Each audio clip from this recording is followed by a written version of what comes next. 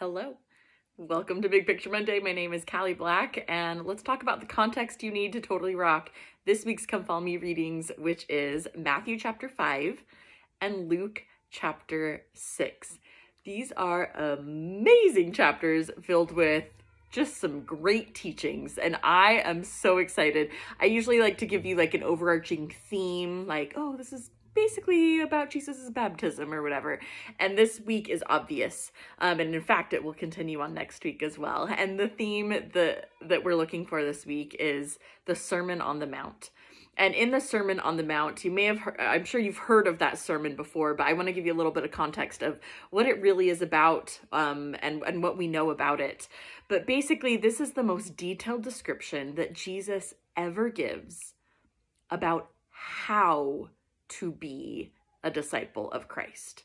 It is pretty early on in his ministry, right? We feel like we're still at the beginning of Jesus's ministry here. He's performed a few miracles, he's done a few things, but this is the first time that we have record of him just teaching, just talking and teaching what he thinks the people need to hear at that point in time. And in fact, this sermon, the Sermon on the Mount, is the longest sermon that we ever have record of Jesus giving. So not only is this the first, this is also the longest. It's the most comprehensive time that he ever just sits down and teaches that we have record of course.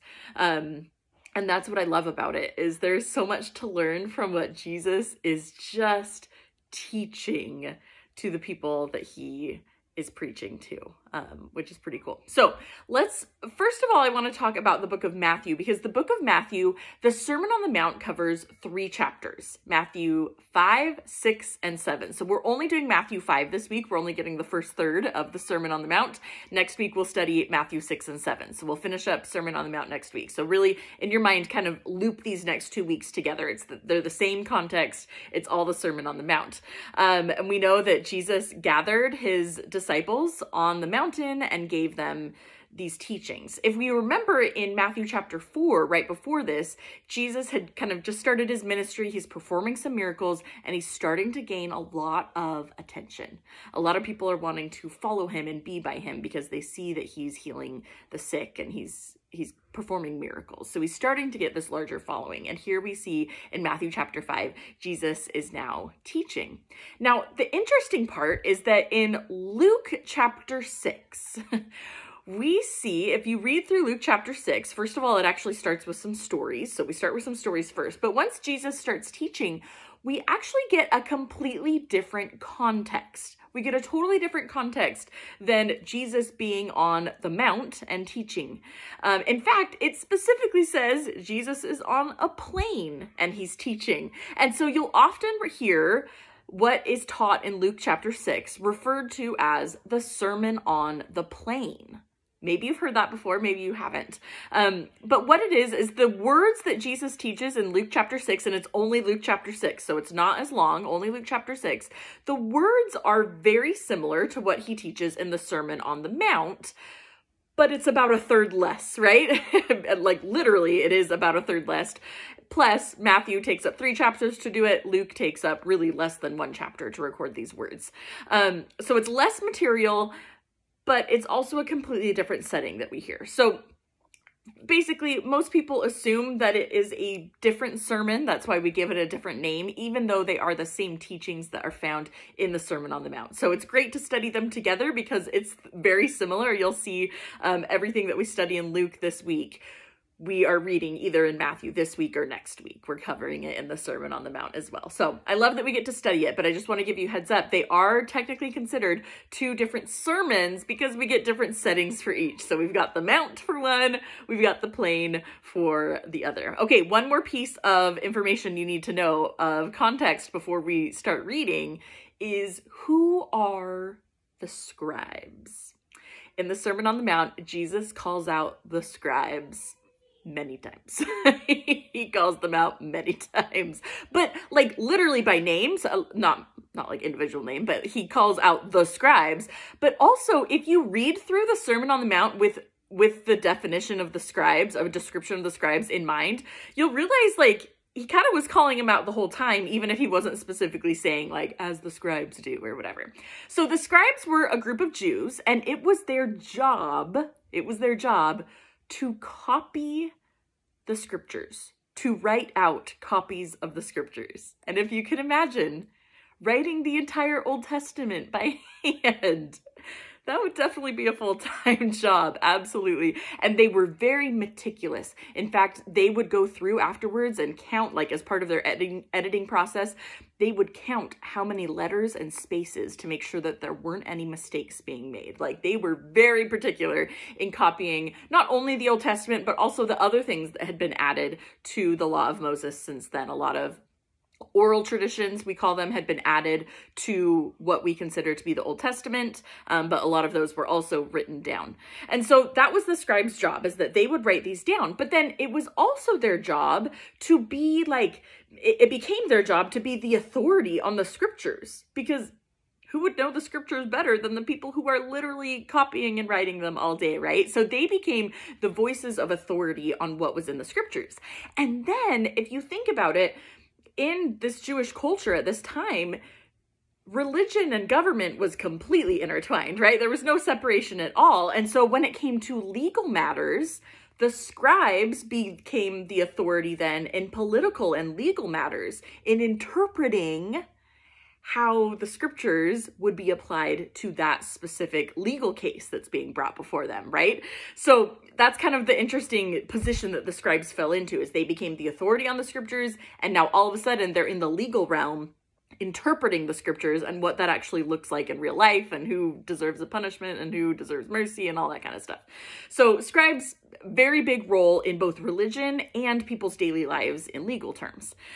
So you'll see as you read through the Sermon on the Mount and the Sermon on the Plain, Jesus either alluding to or specifically calling out the scribes for either not having their actions follow through with things that they believe, or they say that they believe, their actions aren't following through, or they are performing actions, but their heart isn't really in it. Like, they don't have good intentions for why they're doing what they're doing. So really interesting to read about the scribes. And of course, as we're reading this, we should never be like, wow, those scribes are ridiculous. But instead thinking, where am I in that? When do I do that? Because of course we can all find personal examples in this as well. Okay, as you read the Sermon on the Mount, you'll see, of course, Jesus just teaches, but he also gives a lot of analogies. He also gives something that's called the Beatitudes. I'm sure you've heard that before. Beatitudes is a Latin phrase that means blessed are.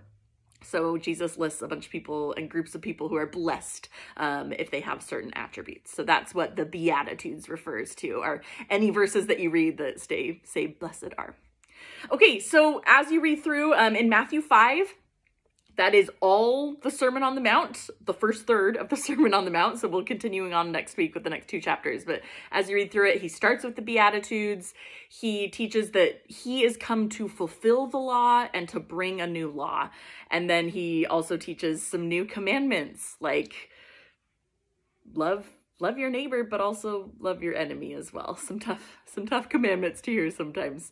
So that's what we'll see in Matthew chapter 5. So in Luke chapter 6, as I mentioned, it does start off with a few stories. The Sermon on the Plain starts on verse 20. So everything before verse 20 is just continuing on with the story as we've been reading about Jesus. It starts with Jesus healing the withered hand of a man on the Sabbath. And a lot of people condemn Jesus for doing that healing on the Sabbath. And then we get an account of Jesus calling all 12 of his apostles. And this is actually, you might be thinking like, okay, hasn't Jesus called his apostles yet? Have we been reading about that a lot?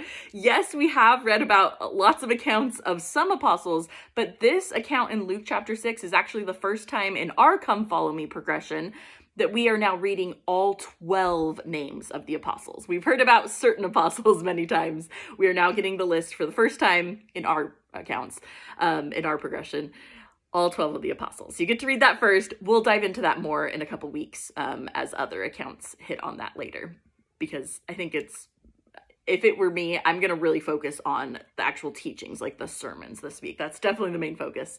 And then verse 20, we start the Sermon on the Plain, which you're going to see very familiar things. Jesus is also saying, blessed are, and he's giving new commandments as well, and talking about how we need to build on a strong, solid foundation like a rock. Okay, that is it for this week. Pretty easy context-wise, and in fact, next week will be pretty simple as well. So I'll be back with a quick little reminder next week for the Sermon on the Mount as we finish it up, and with a few new insights for next week. But otherwise, this should carry you. This is going to be amazing. I love these teachings. I think my personal focus question, I have been on the soapbox for a while. I love the commandment that we read about that confuses a lot of people that says, be ye therefore perfect. Be therefore perfect, right? And I think recently I've heard a lot of like talks and other people talking about how they love that perfect is more like whole. And I love, if that resonates with you, go for it. But I had a professor at BYU who taught me in both Book of Mormon and New Testament. I absolutely loved him. And he actually said his favorite translation, because these are all translations, right? We're doing our best to interpret what was actually written down. He said that his favorite translation is, be ye therefore spiritually mature. Spiritually mature. And I just love that. That resonates with me so much because it's so easy for me to think about, am I being immature? Am I coming up with excuses? Am I putting the blame on other people? Am I dragging my feet? Am I having a bad attitude? I have lots of great examples of what it looks like to be immature, and instead transforming into spiritual maturity. What does it look like to be someone who is very mature in a spiritual sense when it comes to spiritual matters? I think, and my different qualities come across on the spectrum there of immaturity to maturity. So this week I want to reflect on, where am I still spiritually immature, and where can I work on building that maturity in those manners? Because I just love that commandment. We can be perfect. We can be spiritually mature. We can become as spiritually mature as we possibly can. That's something that we can keep working towards and feel, that sense of accomplishment as we go there.